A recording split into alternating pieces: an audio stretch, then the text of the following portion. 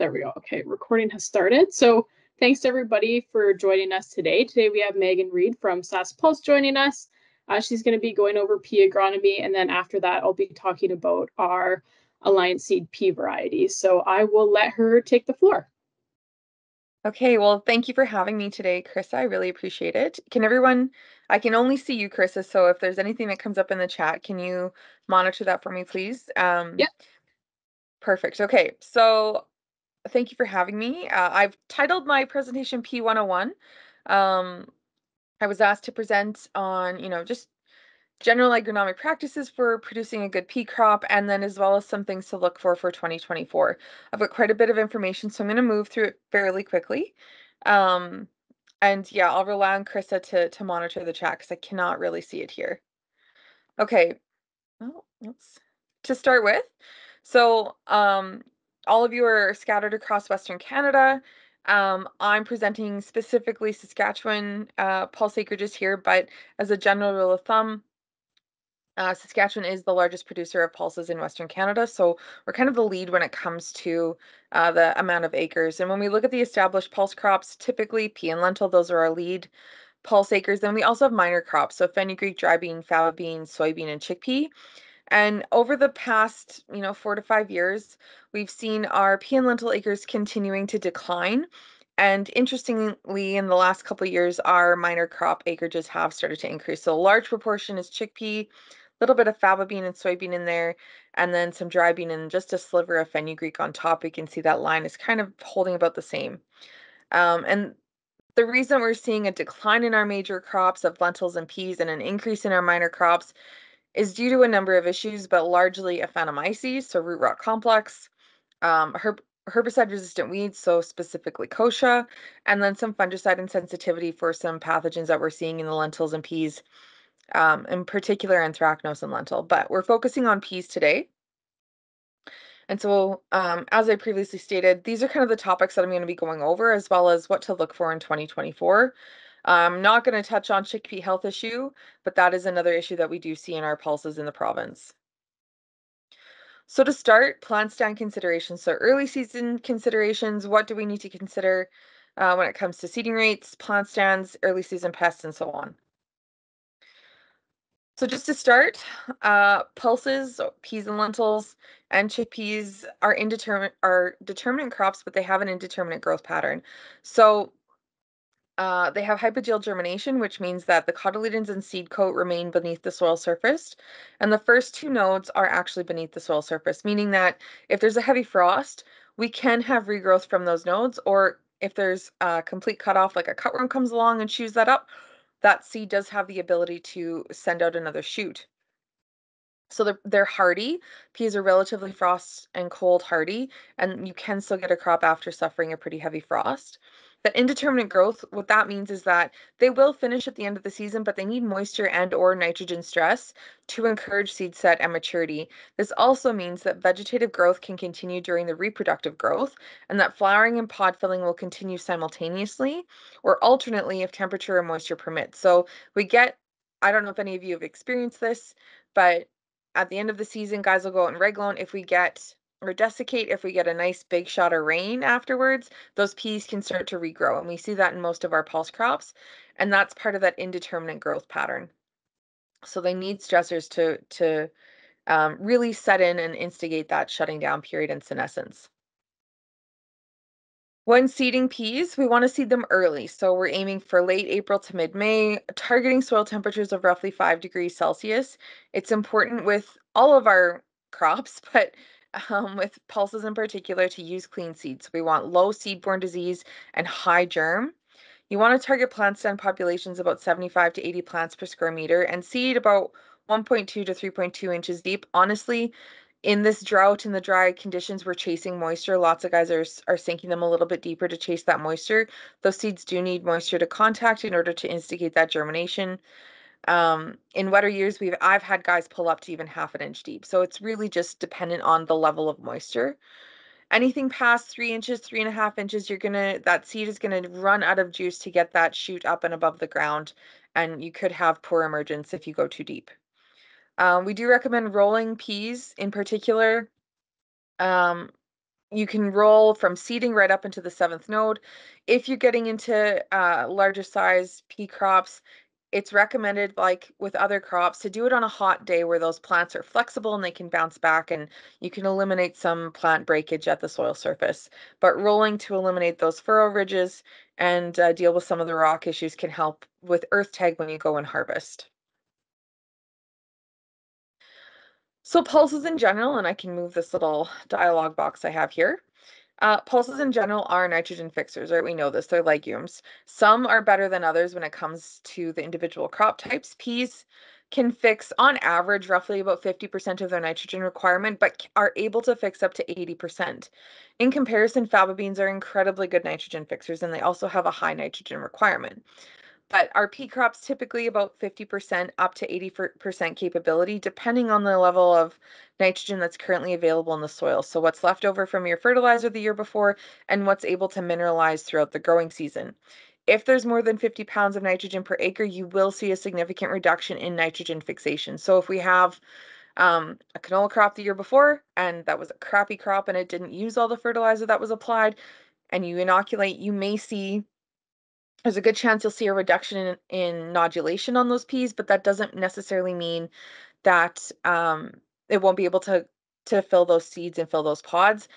It's peas are lazy, legumes are lazy. If they, whatever is the easiest way to get nitrogen is how they're going to do it. So if you do have guys that have ground that is high nitrogen residue levels, just it's something to be aware of, that they may not see nodulation, but you can still get a crop. Next, I'll move this back. And so to that end, like I said, they can fix up to 80% of their nitrogen. If you have 25 to 35 pounds of N available, that can delay nodulation, so you'll just have a later onset. More than 50 can completely inhibit nodulation. Typically, we see nodulation occurring at 3 to 4 weeks after seeding. So you've got a couple node-sized plant, that's when nodulation is going to start to occur. Peas are highly sensitive to seed-placed fertilizer, but they do have a higher or a relatively high phos requirement. And so we need to strike that balance. So putting a little bit of starter phos in row, some MAP, maybe a little bit of potassium in there is really great, gets your peas off to a good start. And then side banding the rest is a great way to go.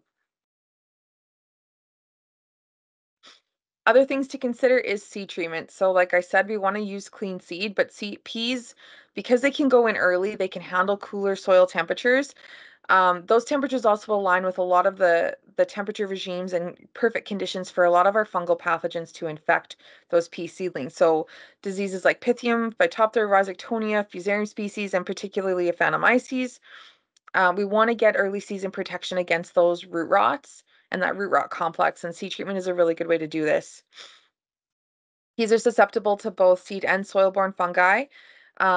Typically, those diseases can infect the plant at any stage, but they're the most susceptible to significant yield loss if that infection is early and it is unchecked. So if that plant isn't able to develop that nice big root system, form those relationships symbiotically with rhizobium and form nodules, it's going to hinder the production throughout the rest of the season. The later in season these root rot infections occur, the better off the better the yield is. So the less yield impact we typically see.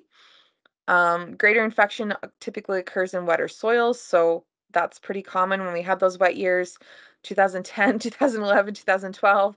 Root rot kind of hit the stage then, and we really saw how peas responded to getting what we call wet feet. Warm and moist soil conditions will favor fungal growth, but cold and wet is also detrimental as well. So different pathogens like different types of soil. Rhizoctonia likes it a little bit warmer. Fusarium species like it cool and wet, just depends on the pathogen. So seed treatment is really, really important.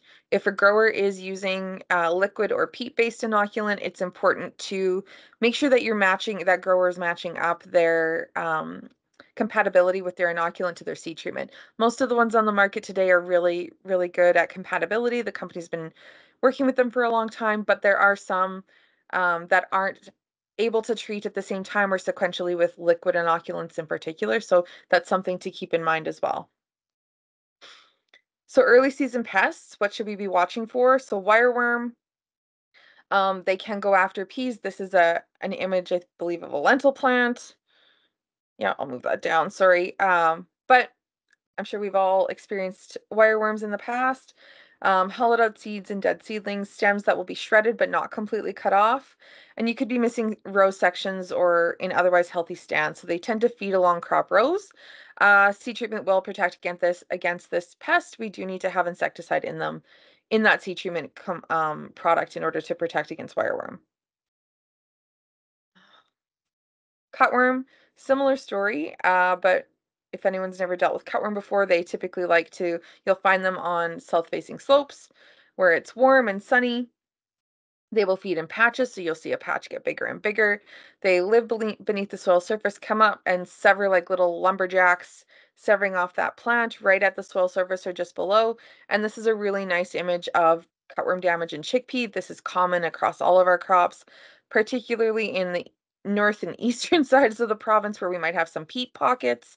They will love that type of soil. There's a number of different types of cutworms, but again, you can use insecticides, based seed treatment to help protect against these.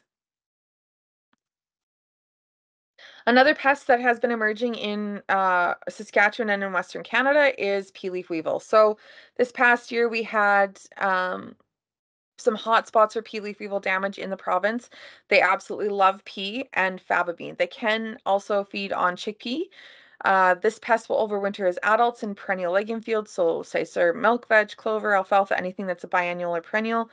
What we're looking for is this notch clam feeding on the newest leaves. So those clam leaves that haven't opened up yet, you want to look for these very telltale notches. This is what the adults look like here in that bottom image. And the arrows are pointing to the very kind of clearish white transparent eggs. The thing about pea leaf weevil, though, is that once you see the adults, the eggs are probably already laid, and it's the larvae of this pest that causes the biggest damage because they feed on the rhizobium in the nodules of the pea plant. So the larvae will burrow into those roots and eat the nodules from the inside out because they like the bacteria that form those nodules.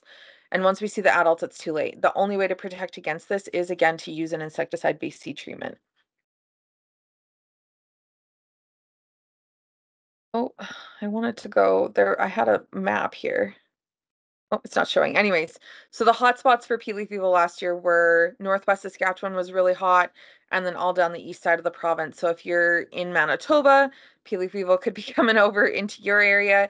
The eastern side of, central Alberta, pea leaf weevil also, it's not going to stop at the border around Lloyd and North Battleford. Look for those again this year. Growers should be using an insecticide-based seed treatment. The next thing that I wanted to talk about, so every year the Ministry of Saskatchewan Ag Ministry does a disease survey. And so what we look at is incidence and prevalence. And incidence is the number of plants that are assessed that have test positive for disease, and prevalence is the number of fields that are a yes, no for disease. And in our pea crops, this is what we saw in 2023. So across the province in Saskatchewan, we're seeing really high really high prevalence of fields that have Aphanomyces or root rot complex. And so that's those fungal pathogens that we talked about earlier. The southeast 100%, northwest 100%, west central 100%. We're seeing a lot. The field numbers that were surveyed weren't really high, but overall, from the fields that were surveyed, 90% of the fields tested positive for Aphanomyces. The other disease that we'll talk about later on in this presentation is Microspirella. So that is the portion of the Ascochyta life cycle that infects peas as a foliar disease. So they also conduct foliar assessments throughout the season, and Microspirella this past year, as you can see, quite prevalent in 2023.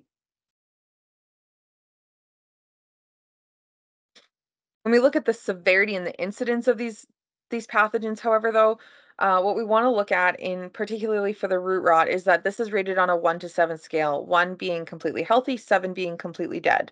And while incidence, so this is the number of plants within those fields that tested positive for these diseases. So root rot complex, you can see again, southeast 82%. That's not going to stop at the border. So Manitoba, be looking there. Northwest, again, 79%. And not going to stop at the border. And Northwest in particular has the worst severity rating of 3.4 out of 7. So our fungal pathogens in that root rot complex are really taking a hit out of some of these areas within the province. As far as Microspirella, excuse me, lower incidence levels and lower severity. So even though we had quite a few fields that had it, not causing huge economic impact. And that is to be expected in drier years. So when we talk about root rot complex, I've already named some of these pathogens before, but these are kind of the four horsemen of the root rot apocalypse that we refer to. The leading two would be Aphanomyces and Fusarium, but not to leave out Pythium and Rhizoctonia. And I'm just going to spend a little bit of time on Aphanomyces. So why is it so challenging? So Aphanomyces is an oomycete, meaning that it produces these thick-walled, long-lived oospores. And if you can see in this image, those circles with that halo of another circle around it, that outer circle, that halo, is that oospore cell wall. And that cell wall is thick, which means that it allows this pathogen to remain dormant in the soil for a number of years. I've seen research stating 10 years, I've seen research stating up to 20 years. These zoospores can remain dormant, and then they activate when there's a host present, so a pea or lentil plant, when the conditions are right, so saturated soils, and when the temperature is right, so about 22 to 27 degrees Celsius. So this pathogen is soil and waterborne. It will only germinate in the presence of a host. And because of these thick cell walls, it is difficult to extract from bulk soil. So we do have some methods of identifying it from soil, but it is very challenging to extract from bulk soil. And it's also difficult to replicate the disease incidence and severity that we're seeing in the field, in the lab, and replicate that in the field setting back and forth either way, because it typically occurs in a complex with those other pathogens. And so when we look at how do guys manage this, what's the impact, what does it mean for their farm? This is two different lentil fields side by side, and the only difference is that the image on the left had lentils or had a pea crop one more time in rotation. So we're looking at the difference of a 1 in 4 to a 1 in 8 or a 1 in 6 in this situation. Yeah, this is 1 in 8, sorry, this is 1 in 4. And it just so happened that the additional year that there was peas, it happened to be wet. The next time they grew lentils, this is what happened. Whereas this field didn't have lentils for 8 years. So we're saying anywhere from 1 in 6 to 1 in 8 years on rotation, but it's dependent on the grower, it's dependent on the farm, and their risk assessment on pretty much by field. Now, you would think because this is an oomycete, it loves saturated soils, that drought should have a beneficial effect to this disease incidence. Unfortunately, it's not. So this is a quote from Dr. Sabina Beniza. A year of drought will not make a big dent in the number of viable spores because of that thick cell wall of that oospore, meaning that we're not going to see a reduction in the oospore levels and the inoculum level in our fields. What we need to manage is what was the crop like the last time there was a lentil or a pea in that field? What were the conditions? Was it saturated? Did you have a yield impact? Was there root rot? And that should determine when and if a pea or lentil should go back into that field. So what we know so far. Again, long-lived oomycete resting spores, needs moisture for infection. Pea and lentil are equal for susceptibility. Inoculum builds up over time when conditions are favorable. So every time there's a pea or lentil grown in that field, conditions are met, root rot occurs, that inoculum, those oospore levels will continue to grow, and we don't know how to get rid of them. Ideal pH range is 4.5 to 6.5, and soil temperatures for germination of those oospores is from 22 to 27 degrees. So this is where it gets tricky with seed treatment.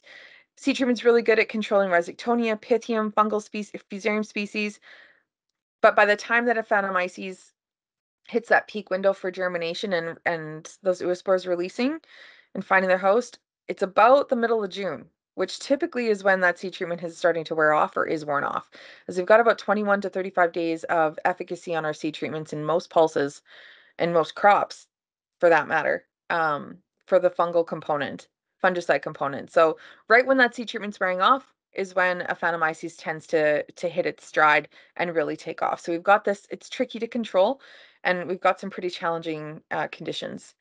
Another problem is that Fusarium is these other pathogens, in particular Fusarium, will open the door. Aphanomyces will just come rolling right through it like the big old Kool-Aid man. So that's why we see it's so challenging to work with and identify and replicate and find solutions for, because it occurs in that complex with these other pathogens. Seed treatments will control or have suppression on those other fungal pathogens, but for Aphanomyces, it is suppression only. And I want to stress that over and over again. There isn't a product on the market that actually has control of this pathogen, and the seed treatments out there will have suppression only in a low risk situation. So if a grower had a high Aphanomyces or a root rot issue that the last time they grew a pure lentil in that field, honestly, the recommendation is to pull that crop out of rotation for 6 to 8 years. Don't risk putting it back and think that relying on seed treatment is going to be the answer, because it won't. The best way to keep your crops healthy or tolerant or give them the best fighting chance is to do what we do when we're trying to stay healthy as well. So when we get sick, it's typically because we're stressed, we're not drinking water, we're not getting enough sleep, we're not eating well. Same thing with our crops. If we can give them a really good balanced fertility package, seed treatment, high seeding rate, good soil tilth, good drainage, it's not compacted, all of these things will contribute to the crop being able to withstand a root rot infection, even if that pathogen is present. Unfortunately, those are the management tools we have so far. Rotation is really the only key right now, and we are working on it, but it's a very challenging issue. When I talk about fusarium species, so I've kind of gone through them. I don't want to spend a lot of time here, but if you're in the field and wanting to, and you're seeing blackening or redding on the stems and the roots of the crown, this is what you're seeing in this image on the right here. It's probably fusarium or a combination of these pathogens. If you split the center of that plant open and you see this very classic red discoloration down the center of the stem, that is classic fusarium species infection. The reason that I bring up fusarium species is because we have serious cross pathogenicity issues across our rotation. So fusarium species can infect more than one crop. And I've highlighted the ones here. So in pea and chickpea, Avanaceum and Solanae are highly aggressive. In lentil, Avanaceum and Calmorum. For fun, barley can host all of those pathogens. So barley is a host to Avanaceum, Solanae, and Calmorum. Wheat, Avanaceum, and Calmorum. And two of these pathogens actually are highly aggressive in all the crops tested. And so it's really challenging to be able to reduce the fusarium inoculum, because we have a host crop every year in our rotation, essentially. And so this is where it becomes even more challenging to try and solve the complex issue in pulses. So moving on, herbicide-resistant weeds, herbicide options and our outlook for 2024. So to begin, this is a nice little graphic from Manitoba Pulse and Soybean Growers. They did a really good job of this. So this is showcasing the growth stage early season of a pea plant. So we have our, germination starting, then we have that first clamshell emerged out of the soil, and this is past the second node. Then we move into our second node above the soil, third node, and the clamshell is the new growth, and then so on and so forth. And when we look at our critical weed-free period, that is the 2 to 5 node stage. Our in-crop herbicide application window is typically on most herbicides 2 to 6 nodes, so it's very tight. A field pea can produce a new node every 3.5 days under good growing conditions. So in 1 week, you can move 2 nodes. And if you only have a 4-node application window that overlaps for 3 to 4 nodes, it's about a week. So it can move very, very quickly, a week to a week and a half for herbicide applications. And so we're looking at this size of pea plant is typically when we should be doing our in-crop herbicide application. And peas are a very poor weed competitor. So they're not very competitive when it comes to early season weed competitions. So winter annuals like cleavers, kochia, those kinds of weeds can really, really impact our crop stand and have yield impacts if we don't control them early. Now, looking back or looking at 2023 as far as moisture conditions, because this will have a serious impact on what guys are able to do and where they can put their pea crop in 2024. So soil conditions at the end of the fall and at the end of harvest in October, early October, not quite the end of harvest, you can see it was pretty dry. So this is the more red and orange, the drier it is. You can see, so most of the province, poor soil moisture conditions at the end of the season in 2023. Cumulative rainfall, just going to move this, throughout the growing season from April 1st to October 2nd, anything that's anything that's yellow or darker into the brown is very short on moisture. So even our, wettest parts of the province are dry. What does this mean for herbicide applications? Okay, so I'm just going to reduce this entirely. So for herbicide carryover risk, this is what we're looking at now. So when we're looking at moisture conditions throughout the growing season, the later a herbicide application was made last year in 2023, the higher the risk that there will be a herbicide carryover risk or issue in 2024. So if we had in-crop happening June 13th or later, this is the risk map for in-crop application or for carryover for 2024. And unfortunately, pulses, particularly peas, are highly sensitive to in-crop herbicide injury or carryover injury. So there isn't really any part in the province that is risk-free. And as you can see, I don't have a map for Alberta, but this red zone doesn't stop at the border. And we start to see a little bit better as we move into Manitoba, but I don't know what moisture conditions are like over there. You guys tend to get some more moisture than we do, but it still is significantly drier than we would like to see, particularly at this time of year. And so that leads me into, potential seedling damage that we could see from herbicide carryover moving into the spring of 2024. And so this is just some nice images of what seedling damage or crop injury looks like. And I know we have lentils and chickpeas on here, but the symptomology will be the same. So this past year we saw, and even in 2023, we saw clopyralid damage in lentils from 2 years previous. So from a wheat or a barley crop, you know, 2 years prior to 2023. And that could still hold true. That could happen again this spring in pea or lentil in all of our pulses. This is what pyrosulfatol damage looks like in peas, flumioxazin pinching in lentils. So you see this pinching right at the soil surface, and metribuzin flash in chickpea, which won't be an issue for our pea crops, but it definitely was prevalent this past year. Just another shot. So we have Infinity, we have Everest. So this is what flucarbazone carryover looks like in peas. So you can see node stacking here at the crown, crops kind of growing itself to death, and then bleaching out at the growing point. Similar again, so that pyrosulfatol Infinity here in peas, and then swollen nodes and clopyralid carryover from peas as well. So this is what we were seeing this past year, and I would expect to see some more of that this coming spring. We'll see if this works. So this is Fox News, Great Falls, Montana. So not too far south. This is just this past summer. So huge astronomical kochia plants. This is all kochia. And each of these plants, so these are huge plants, kochia plants. On average, we typically say, I've seen in the literature, anywhere from 30,000 to 50,000 seeds per plant. These plants are massive. They're, 50,000 to 100,000 seeds per plant. Kochia is a major, major issue across most of Western Canada, and it is creeping further north. Oh, how do I going to go next? There we go. So when we talk about kochia control, we have confirmed throughout the province, and so Saskatchewan and Alberta, that there is two, 2, 9, 14, 4, so 4 away resistant biotypes, herbicide biotypes of kochia.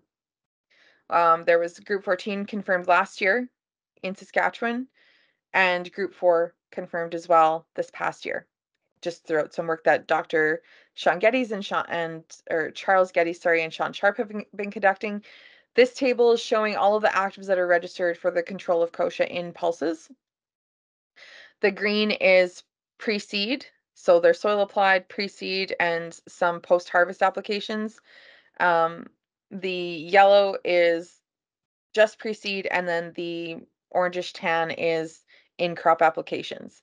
So now when we consider that amount of kochia and the resistant biotypes that we currently have confirmed throughout Western Canada, this is what's left. So the situation in kochia, the reason I included this is because the situation is dire. Applying more herbicides is not working. So what we're left with for pre-seed is Edge and Tough. Rival is on there as well. Zidua, so peroxysulfone, and then in crop we still have Tough and Viper, but there's not a lot left. And so we need to look at other methods for controlling kochia because this weed is absolutely taking over and causing guys to take out peas and lentils from the rotation, not just the Aphanomyces of the root rot complex. And so managing kochia, we only have a handful of chemicals left. We need to look at other options. So growing soybeans that have the Enlist 3 packages, and then cultural methods. So if you have a grower who is growing peas or another pulse and they're in kochia country, we need to look at other methods. And so mowing or swathing, increase those seeding rates. Kochia is a poor competitor, so increased seeding rates can help significantly. Narrow that row spacing, so open available soil for it to grow. Seed earlier. Mechanical, so inter-row cultivation, mechanically removing them, um, use VR mapping and seeding, so either for spraying and or seeding, and then character building, which we have in here, which is essentially get your kids to go rogue or summer student. The next issue that I want to talk about or thing to watch out for is fungicide insensitivity. And so we do have a number of foliar diseases that are of concern in our pulses. For peas, the main one is microspirilla, as I'd mentioned earlier. And fungicide insensitivity is a major issue in our Ascochyta pathogens. So here what we're seeing is Ascochyta blight in chickpea, microspirilla blight in pea, and anthracnose in lentil. All of these different fungal pathogens, foliar pathogens, are confirmed strobilurin resistant, group 11 resistant, or have an insensitivity to those fungicides that have a group 11 in them. So strobies have one target site, and that means there's only one gene that needs to mutate in that pathogen in order to be insensitive to the control by a strobilurin. And what we're seeing is, 14 years now of strains of microspirilla that are resistant to strobulurins. And so cross resistance amongst all strobilurin actives is present and confirmed. And this is because we have broad spectrum fungicide used on many, many crops, not just in our pulses, but group 11s are applied across all of our crops in rotation. And in some crops like lentil and chickpea, we have repeated applications. We typically don't see that in peas as much because typically it's only one cycle or one infection period of microspirilla throughout the season in our pea crops, but that doesn't mean it's not capable of infecting more times in more temperate or southern growing regions. And so tips for microspirilla: scout for symptoms from the 10th node to early bloom. This is typically around mid-June to late July, and plan to apply a foliar fungicide at early flower or when at least one flower is open on most of the plants in the field. So you're targeting that early flower window. And this is really because most of the products that are registered are preventative, not curative. And so you want to get it on at either the first sign of disease or first flower. This is a faded kind of image of what microspirilla blight looks like on a pea plant. So you can see the speckling brown spots that will form these lesions that will continue to grow. Those tan lesions will spread across the leaf surface. Use broad spectrum or use multi-mode of action products. So if you are looking at microspirilla in the field and you're looking at your product list, there better be another active in that tank mix that has control of microspirilla blight, not just relying on the strobilurin, because if that's what you're going after and you're relying on that group 11, it's not going to control it, and it's just going to make the problem worse. When looking at insects and management strategies, so these are going to be later season insects. We talked a little bit about the early season ones: cutworm, pea leaf weevil, wireworm. These are going to be later season insects and what we can do about them. And so aphids are are an issue, and we're looking at some group 3 insecticide insensitive aphids now, populations that are being studied by Dr. Sean Prager and Tyler Wist here in Saskatoon. But pea aphids can be hosted by peas, faba beans, lentils, chickpea, dry beans, lots of crops. They love them all. They feed on new growth, so the plant, wherever the plant is moving sugars to, so that new growth, nice, juicy, healthy growing points, and they are sucking insects. So they will suck the sugars and juices from newly developed flowers and pods, which means that there is the greatest yield risk during flowering and early potting. And when we look at peas, our thresholds are 2 to 3 aphids per 8 inches of plant tip. So you look at the top part of the plant, and if you have 2 to 3 aphids within that top 8 inches of that plant, or 9 to 12 aphids per sweep. So if you have a sweep net, you can go out and do one 180-degree sweep. You only need 9 to 12 aphids per sweep. So it's a very low threshold number before we're going to start to see economic damage in our pea fields. One of the other bugs to be aware of is lygus bugs. So this is the image on the left is a nymph. So wings aren't fully developed yet. It's nice bright green with those dots on its back. And then on the right image is a fully developed adult with fully developed wings, and they turn brown. So lygus bugs, I've typically encountered them in canola, but they will also feed on pea and faba bean. These are again sucking and piercing insects, just like our aphids were. And same same strategy. They will feed on the reproductive parts of the plant, such as flowers and buds, and that growing stem or that growing point. And so our greatest yield risk is during flowering to early podding. They will cause hull perforations, and both the adults and the nymphs will actively feed on new flowers and buds that are forming. And in peas, our threshold is 10 or more lygus bugs per 25 sweeps. So we need you have to do quite a lot of sweeps. So not very many per sweep, but it's important to get out there and take a look. If your canola has lygus bugs, there's probably a chance that there could be some in your peas as well. This is what damage looks like when you have lygus feeding. So you get these little black spots on the outside of the pod, and then when you open that up, these seeds are shriveled or completely missing. And then at harvest, this is what a damaged lygus bug pea looks like. And so this is a healthy one or a nice fully formed one on the left, and then an injured pea where you have these hull perforations and this dimpling almost on that pea seedling or pea seed, pardon me, that would be downgraded for lygus damage. The last pest I want to talk about in season is grasshoppers. So on the left, we have the grasshopper forecast from last year, and on the right is what actually happened. So we overlaid this red color across Saskatchewan because when the ministry does their surveys, they do them typically when the most common time for grasshopper emergence is, and that's early July. This year in 2023, however, we were about 2 to 3 weeks earlier in growth stage and temperature compared to normal. And so end of May, early June got really hot, and it stayed like that for 2 to 3 weeks. And I had faba beans flowering June 15th, when typically they don't flower till about July 10th. So we were quite a bit ahead, and the grasshoppers followed suit. So they emerged much earlier than normal, and they grew voraciously and ate voraciously, and they did significant damage, not just in our lentils in southern Saskatchewan, but all the way up to Meadow Lake. I was getting calls about, we have grasshoppers, we've never seen grasshoppers like this, what do we do about them? And so due to the weather that we've had this winter, we didn't have snow at Christmas even. We've had warm conditions, dry. We're going into another dry season. Dr. James Tansey from the ministry is stating, if we had that kind of a year with grasshoppers last year, be prepared to see it again. We should not be surprised if we see similar grasshopper activity as we did last year. And finally, I'm going to move into harvest considerations. So I took out the slide that I had for insects on control options. There are a number of insecticides that are registered. We don't have group 3 anymore though. So we don't have Lambda, and that leaves just a handful of other products like Desis, Coragen, Carbine. That's really the breadth of the control options we have for in-season pests in our pulses. But moving on to harvest, so we're nearing the end here.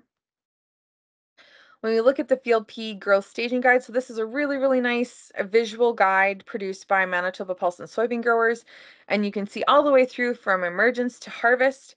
And what we're really looking for is, R5 to R7. So R5 is the beginning of maturity. So you've got lower leads and pods are starting to turn yellow. What we're really targeting for any type of desiccant application is R6. So you want yellow seeds in the pod cavity at 1 or more nodes. And what I like to do is, and what I was taught to do, is the shake test. So you go out there into the field and do the rattle test. And if it sounds like a maraca, you're probably good to go. But what we're targeting is 30% moisture. And so when we're harvesting peas or looking to do a dry down application, you want to use a desiccant.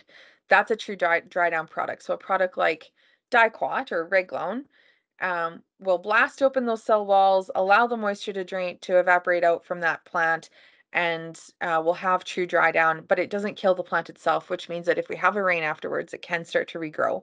Glyphosate is weed control. It is not a desiccant. So I know that there's products out there that are labeled harvest aids, but if you have to mix them with glyphosate, that is not a desiccant. And there are the Keep It Clean campaign, and our MRL issues. Pulse Canada has made it very, very clear that there are trade issues with spraying glyphosate on your pulses. And so strongly, strongly, strongly encourage guys to practice using a desiccant. Do not spray glyphosate if you can help it. And if you do, make sure you talk to your buyer.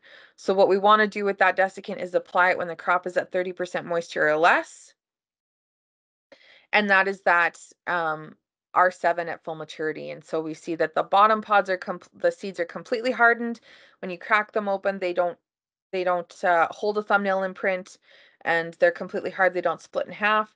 The middle pods, middle 30% of the plant, the seeds will hold a thumbnail imprint, and then the top 30% of those pods or seeds will split cleanly in half when you apply pressure to them. So that's the optimum timing for a desiccant application.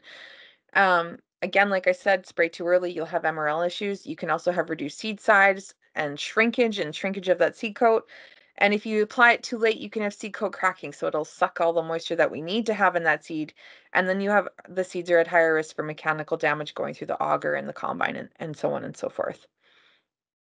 You have any questions on any of this, please feel free to contact me. I think we have time now after this, but that was what I had, and I will stop sharing here. And I can take any questions.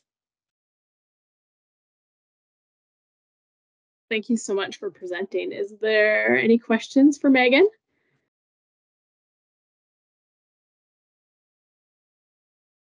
I have I always have a few questions, but that was great. Yeah, I don't even know how you keep all that in your head because that was so much information. So one question I had is you put up the Saskatchewan disease and incidence maps. Do you know if Manitoba and Alberta do those too? Yeah, I believe that they do. You'd have to go to their individual ministry websites and look them up. The surveys are conducted a little bit differently to how we conduct them in Saskatchewan. I know Manitoba definitely does. There might be some differences. I know there are differences in Alberta, and you might have to go to APG's website to get that information rather than the ministry. Because their crops extension group, I think they eliminated the crops extension group in Alberta a couple of years ago. Mm-hmm. We still have it, but Alberta cut funding to that resource, unfortunately. And the other thing you mentioned, somebody else a question. So I'll ask this one question quick and then we'll go on. Sure. You mentioned that when you're seeding into like a high nitrogen situation for a guy with seeding peas can mean low nodulation. Do you see anything in terms of effect on yield with that? So if you have 25 to 30 pounds and you don't inoculate, so if you have 25 to 30 pounds residual nitrogen and you choose not to inoculate, I would expect there to be a reduction in yield because by the time that crop gets into pod fill, there's no nodules there for it to fill those seeds. If you have more than 50 pounds, the plant isn't going to nodulate. And if you have a really great growing year, like we could have a bumper crop, it could run out of nitrogen and not fill the full potential. But that's a very fine line to walk. So what we always recommend is put the inoculant down because you don't want to run out of nitrogen. You don't want to rely on just what's present in the soil. That being said, if you have 100 pounds of nitrogen residual, Why are you seeding peas? well, why are you seeding peas? But also, if you are going to go ahead and seed peas, you could probably get away with not using an inoculant, right? Like I had a slide that I didn't show, but peas use just as much nitrogen per pound per bushel as canola does. So if you want to figure out your yield target and do that simple fertility balance that equation, if your yield target is 65 bushels and you have 100 pounds, like you can figure out that gap and then it comes down to economics for the guy. Does it pay to inoculate if I have that much nitrogen in the soil? And what's my organic matter, right? Because you're going to have some mineralized throughout the season. This year, if we don't have moisture, it's not going to matter much. Right. Yeah. Right. Also, I didn't put that in there as well, but the question that came in was double inoculating. And this kind of bridges this, what I'm going to say is going to bridge both of these. So we did a study a couple years ago, 2020, 2021, on inoculating versus fertilizer applications in a drought, and what type of inoculant, so what form of inoculant actually benefits. And what we found is that it didn't matter whether we inoculated or fertilized. If there's no moisture, it doesn't matter. But if there was a little bit of moisture, enough moisture for the crop to get going, if you use a liquid inoculant or a peat inoculant on the seed, you'll have more nodules on the crown. If you use a granular, you're going to see more nodules on the secondary root system, so further out, and the plant has to grow to intercept it. So in a drought, we actually saw equal yield performance from a liquid inoculant as we did from a granular, which we typically don't. In perfect growing conditions, you kind of see the opposite. So it's the granular will perform best, then the peat, then the liquid. But in a drought situation, because that inoculant is right there on the seed, that actually performed the best. And in some cases, a little bit better, although it wasn't statistically different from the granular inoculant, because they were right there on the crown, and the plant didn't have to grow to intercept those rhizobia. Is it worth it to double inoculate? So is this typically we double inoculate in soybeans. That's the recommendation for soybeans if you haven't grown soybeans a lot. But this is specific to peas. Brett, is that correct? Or just in general?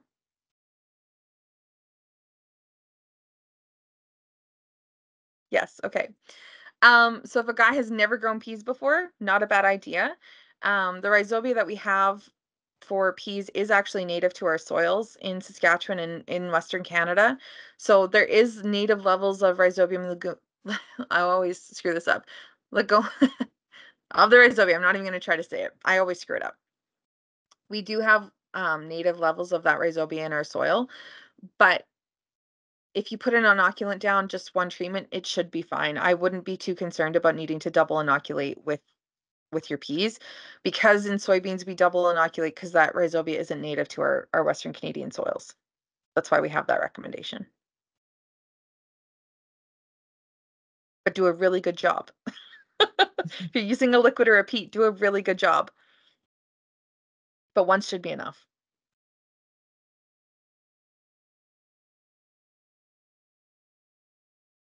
Awesome. Any more questions for Meagen? Perfect. Well, thank you for joining us today. Really appreciate it. That was an excellent presentation. Definitely learned lots. So yeah, Thanks. I'm going to carry on and go over our presentation here. But Meagen, you are free to leave or stay, whatever you prefer. Okay. Do you want the slide deck, Carissa? Yeah, that'd be awesome. Okay. I'll convert it to a PDF and I'll email you. I am going to jump off though, so good luck, everyone. Thanks for having me, and have a good day. Right on. Thank you. Bye. All righty. So I'll get started. Can you see my presentation, Jody? Okay, perfect.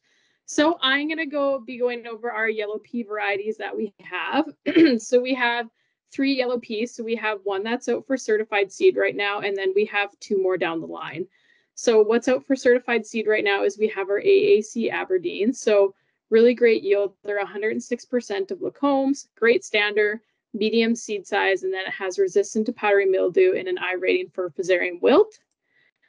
This is kind of hard to read, but this is from the Manitoba guide. There's a SAS seed guide and the Alberta seed guide as well. So it yielded 101% of checks in Manitoba, 108 and 107 in Saskatchewan, and then 100 and 102 in Alberta. And then what's to come? So CDC Engage is a new yellow pea from Dr. Tom Walkerton. It's yielding 104% of checks. It has improved seed coat breakage, and it's about medium maturity. So estimated launch year is around 2026. I am bringing it up now just because you're going to start seeing this in more trial data and everything like that from us. And just kind of looking at it here, so it was in the Saskatchewan seed guide, but it wasn't in the Manitoba and Alberta seed guide this year. It yielded 107% in both the north and the south. And this is from the CDC, the co-op testing from 2020 to 2021 up top here. So it yielded 104% of Amarillo and Lacombe's. And then we have another new variety, that's yellow pea, CDC 5845, from the CDC breeding program from the SPG. So it does have a VUA attached to it. It's also yielding 104% of checks, and it has improved seed coat breakage. This will also be launched in 2026.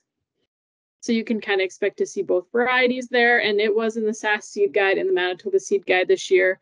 So it yielded 107% in the south and north in Saskatchewan, and 101% in the Manitoba seed guide, and then 104 in the co-op registration trials.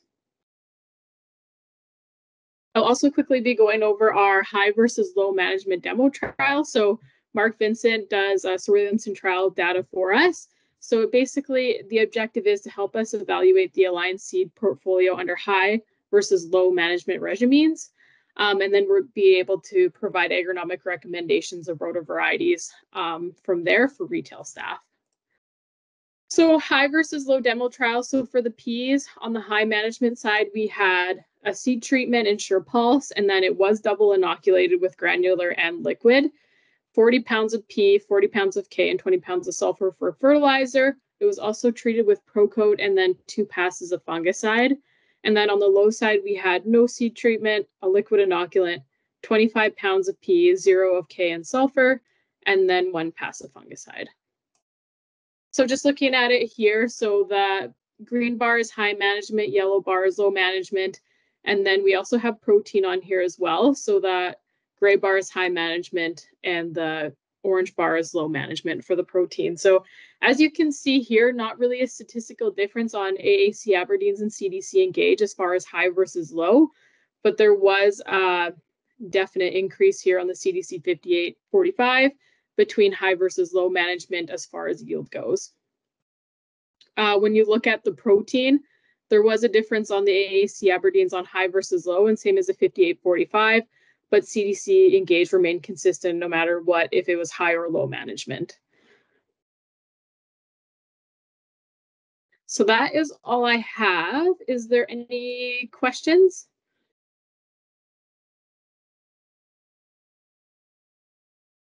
Awesome. Well, thanks everybody for joining us today. We really appreciate it. And yeah, that's all I have. I will leave this on the screen here for a couple minutes for people to grab as well. Thanks, Alliance ladies. You're welcome.